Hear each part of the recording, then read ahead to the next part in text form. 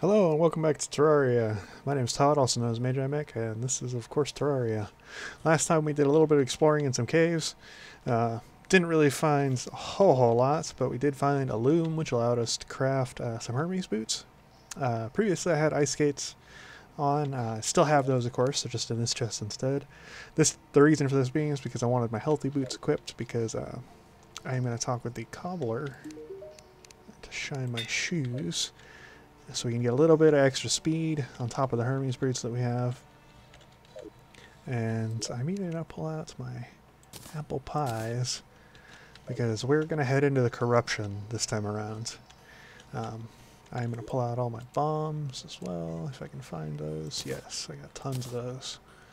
I don't want to pull out my dynamite. I'm not planning on using any dynamite in the corruption, but I am going to use some bombs to dig out some area in the corruption, which will hopefully allow me to get some of those orbs, and maybe some in the Eater of Worlds.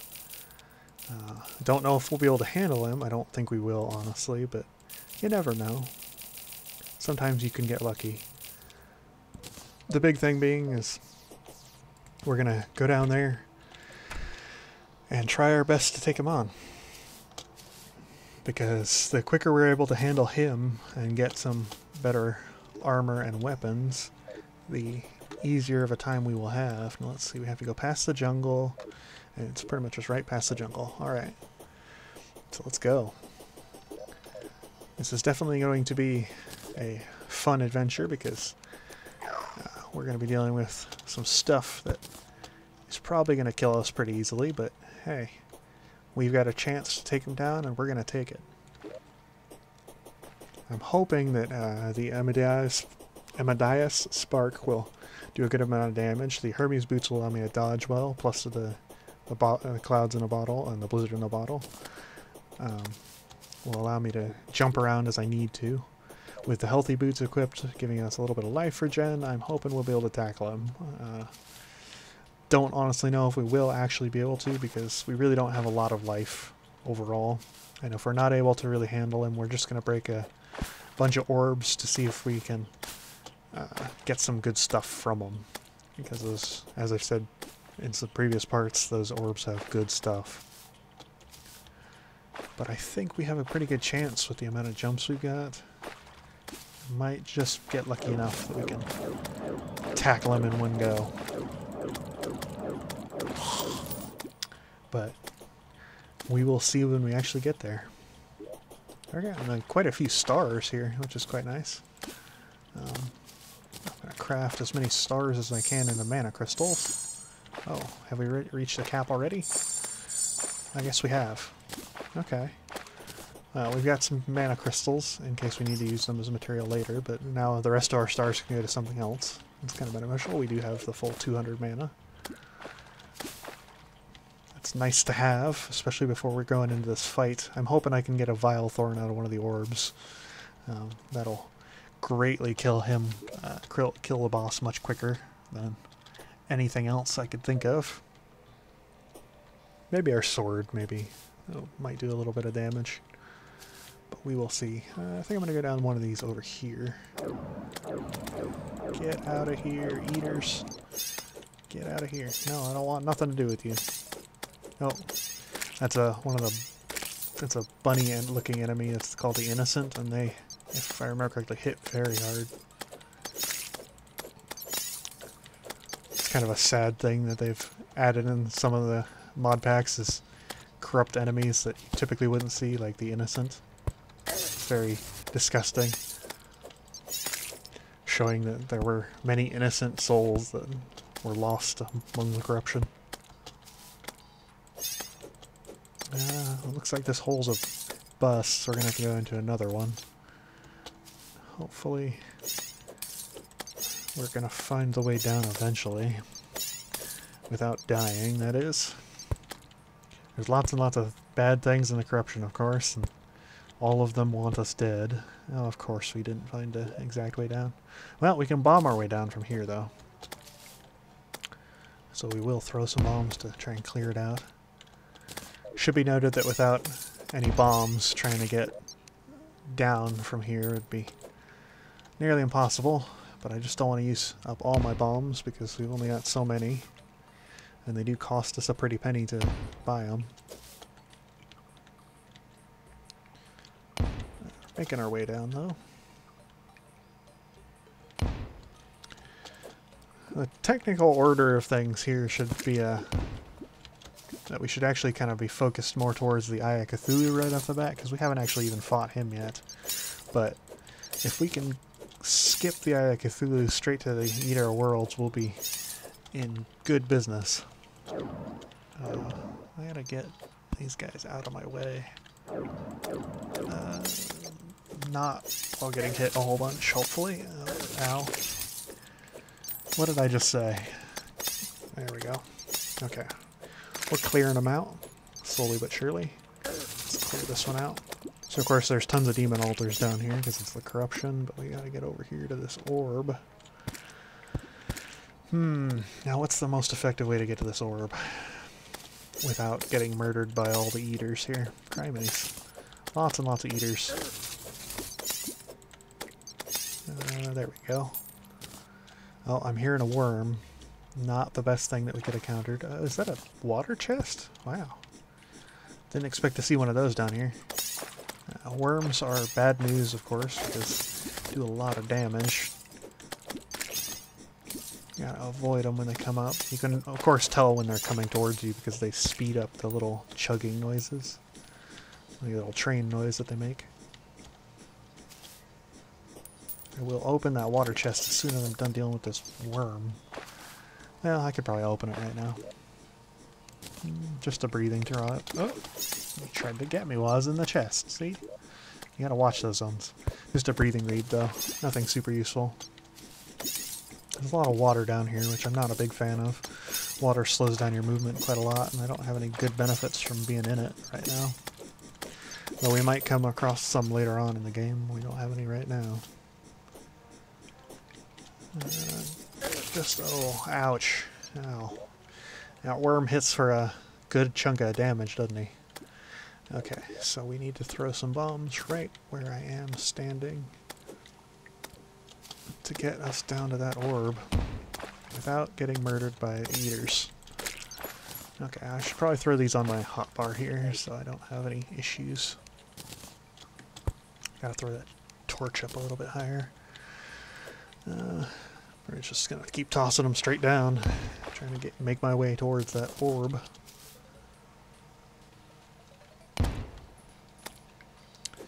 Criminies, it's an eater convention, isn't it? So of course, before the Eater World spawns, we can break 2 orbs, and the 3rd orb will spawn the Eater Worlds, which is not the best, but if we can manage to get down to there and get a good weapon, we might just be able to take him out right off the bat. But that's only if we're lucky. If we're unlucky, we're going to be at this for some time.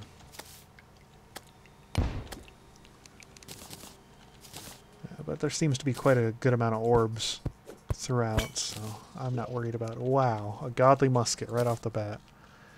That was a good one.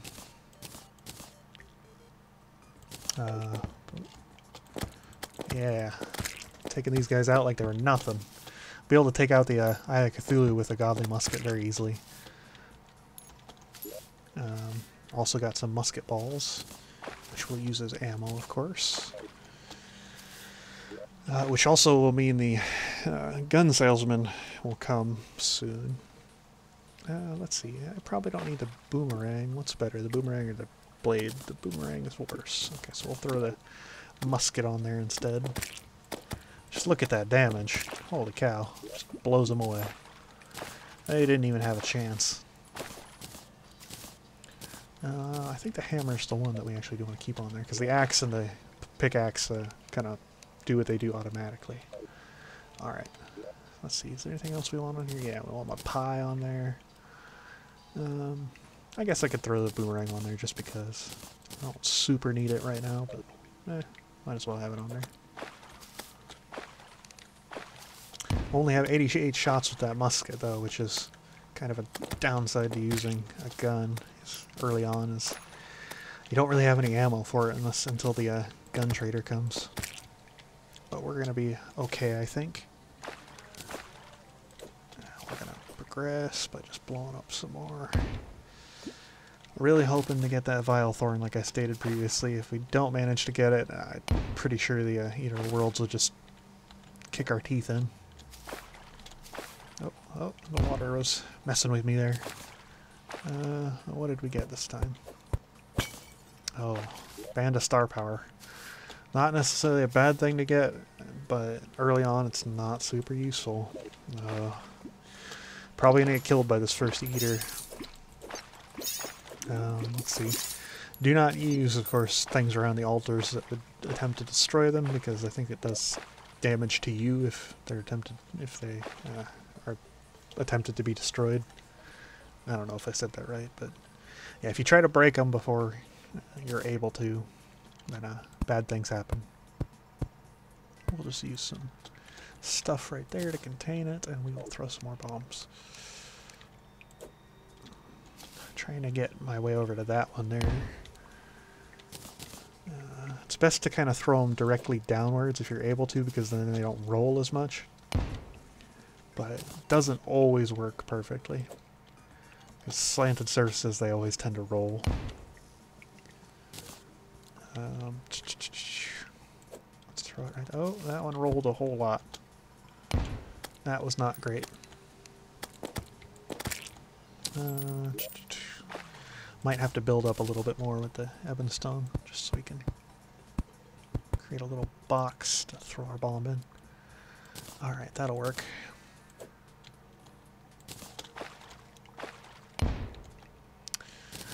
Should I be shouting fire in the hole every time I do this?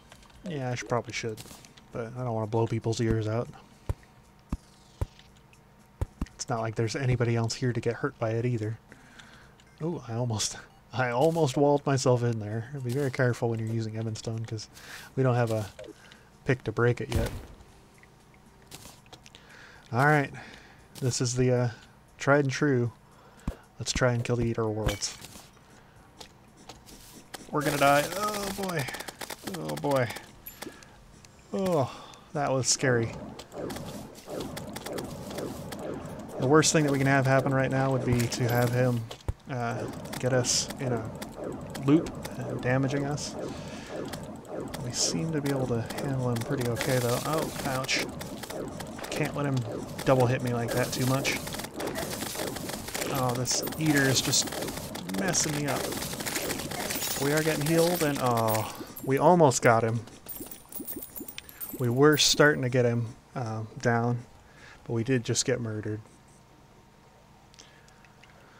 I think my melee weapon was actually doing alright there at the beginning, but it just kind of fell apart. I did manage to get a Shadow Diamond, which is kind of interesting. I think that just drops because it was the first time we'd taken a little piece of him out. Did get some Shadow Scales, which of course allow us to craft something. Oh, I was looking at gold stuff earlier. Let's see, I want to create the Nightmare Pick. Oh, I needed one more Shadow Scale. Oh, that is a real pain in the butt. Let's see, what do we need to get? Alright, so the big thing we're trying to get is the Nightmare Pick, because that'll allow us to get Hellstone, but pretty much mine everything in the Corruption, which much more beneficial. Oh, the arms dealer has arrived. Awesome. Could buy the mini shark if we had enough gold, but we do not. Could buy the flintlock pistol, but again, don't have enough gold for that. Big thing is we want to buy a whole bunch of musket balls, because we're going to need lots and lots of ammo for our new toy. I am going to take a look at the Ball of Hurt. It's actually still worse than my Ice Blade. The Ball of Hurt's not... I'm not a big fan of... Oh, is that a grenade? Oh, that was the Demolitionist that threw that. I mean, Ball of Hurt's okay, just because of kind of what it does. It allows you to swing it around, but I just don't like mace weapons. They're not my favorite. It's not even really a material for anything, so I'm just going to get rid of it, honestly. I just don't need it. Let's see. Is there anything else that I could get to potentially help me out here? I don't think so. I just kind of got cornered by him, and that was the main thing you don't want to let happen when you're fighting the Eater of Worlds. Next time, might take another crack at him, but we might also take a crack at some of the flying bosses, because we did just get the musket, and the musket is great for that. If we don't have any luck with any of the other flying bosses, then we'll probably attempt to tackle the Eater of Worlds again by trying to get more gear from him. And we'll hope for the best. I'm just going to keep pretty much throwing myself at some of these bosses until we can get one of them killed, because that will be greatly helpful to us if we can actually destroy one. Ooh. So there are wings that you can get before hard mode in some of these mod packs, which I will try and endeavor to get before anything else, because wings are super useful for us. There's also some Star Fury. What do we have here? Star Fury is a broadsword, huh? Okay. I did also want to check out what I could make with Arcane Dust, though. But I can do that later. Let's see. How much time do we have left? Should I make another attempt at something else? Okay.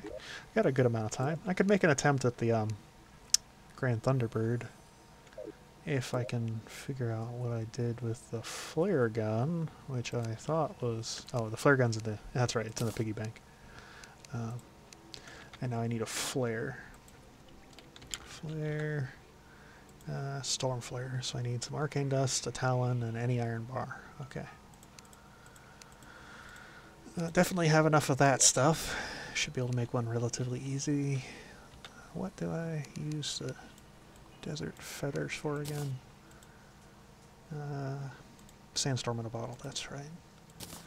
I knew I was saving them for some reason. My Talons are right there. Where is... Oh, I'm changing the name of that chest. I don't want to do that. Where is... Oh, I've got Desert Feathers in multiple chests. That's not great. Let's make a couple flares. Where? I know I've got iron bars somewhere. At the very least, I know I have iron somewhere.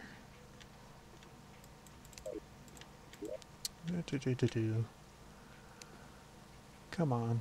Oh, got a Talon. I really need to reconsolidate these chests later on. But eventually we'll get that storage, and then it'll just be kind of pointless to have chests around. Oh, there's my iron bars. Okay, so we'll make a flare. At the very least, one of them, and we'll try it out. Let's see. Do I want to make the ranged set? I could make the ranged set to boost my range damage. Let's try that out. Let's see. Ranged. Just so we can see if we can take down a boss with the ranged set instead. Well, he died very quickly to the damage of the... what is it? The Amadeus Spark. Let's hope the boss has the same fate. We do have the nice bit of health regen we're getting from the healthy boots. We got lots of jumps now. Got lots of speed. Got the hooks. Oh, I never did use the pie, did I? I should have used my pie. The food items you do have to use manually, so that is something to note. Oh, dodge in between these. There he is. I love the music for this guy. It just sounds so epic, triumphant. My musket is definitely not quick, but I think I might be able to take him out. I'm doing just a ton of damage. Oh, I don't want to let him run into me if able. Gotta make sure I keep on top of my jumps. He will also do the scream thing eventually, and I don't want him to do that. Oh, he's doing his little tornadoes. Thankfully our desert here has got lots and lots of room, which we can kite him with. Where'd he go? There he is. Oh, he got me there. He nicked me. Let's use an apple pie so we can start that health regen going. Oh, ouch. Whoa. Oh, he got me again. I'm wearing him down though, real good. Make sure to avoid, dodge, dodge. Evasive maneuvers. Oh boy, ow. That one hurt. But it did proc my Amadeus Spark, and I think we're going to get him. I don't want to speak before we actually do, though. You never know. There we go. Come on. There he is. Dead. Got him, just like that. Well, we didn't succeed in killing the Eater of Worlds, but we did manage to kill off the Great Thunderbird. What did we get? So we got a Reversity Coin Tier 1. What is... Ooh. Buying treasure bags from Operator. Can be used for buying treasure bags from Operator. Interesting. So I'm guessing there's an NPC. The Alchemist NPC pack did just update a little bit of back, and it added a bunch of stuff, so there might be something cool from that. The treasure bag. What did we get? We got a bird mask. That looks kind of entertaining. We got a sluggish didgeridoo. Oh, that sounds cool, but super annoying. I don't plan on using it that much. Got a ranged nimble talon burst. How good is this? Ooh, it's very quick. Very quick. What is the special effect of it? Oh, got a present as well. Turns wooden arrows into storm bolts. Storm bolts fly incredibly fast and hit the same target twice. Ooh, that'll actually be really good for the... Wow, they do travel pretty quick. That will be really good for the Eater of Worlds. So we'll probably use that against him. See if we can't get him down eventually. And we also got desert ingots, which those will be helpful to us. But the biggest thing is we can mark one off the list.